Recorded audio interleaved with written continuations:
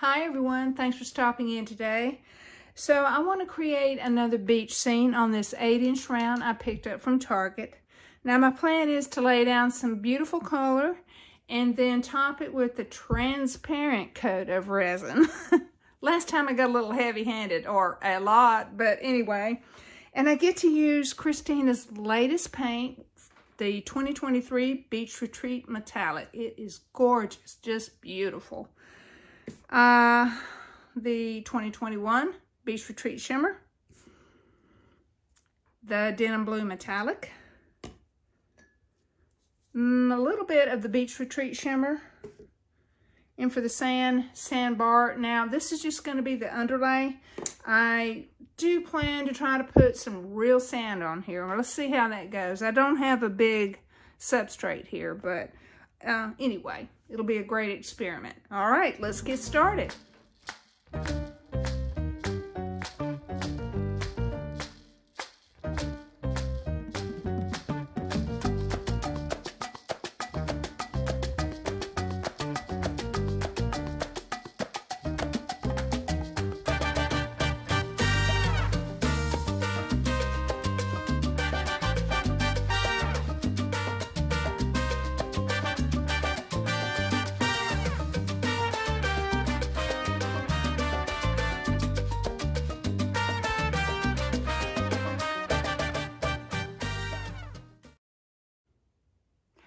So the next step for me is to add a layer of real sand. I want it to look as natural as possible.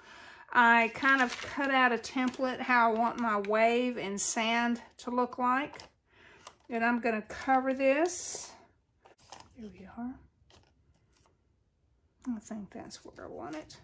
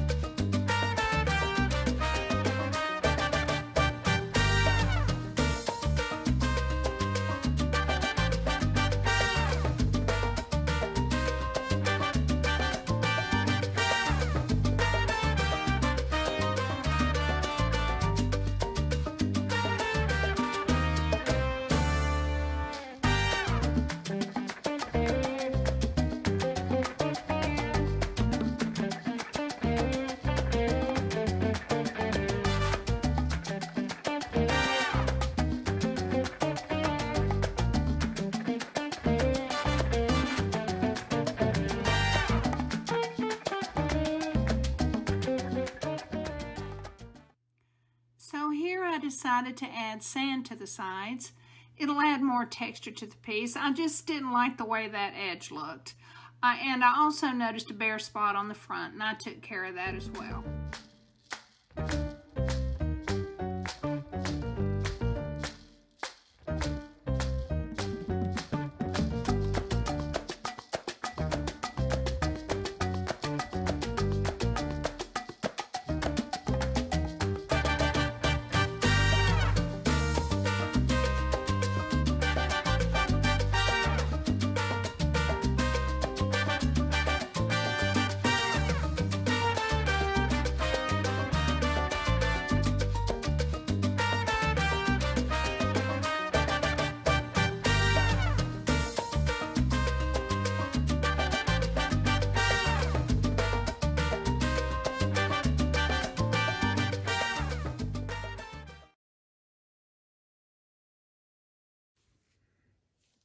Okay, we're dried and ready to go.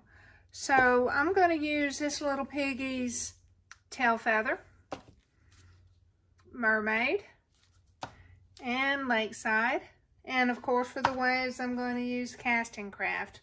We're going to see, I'm going to try this again. All right, I'm going to start mixing. Don't really need very much. And I definitely don't need a lot of pigment.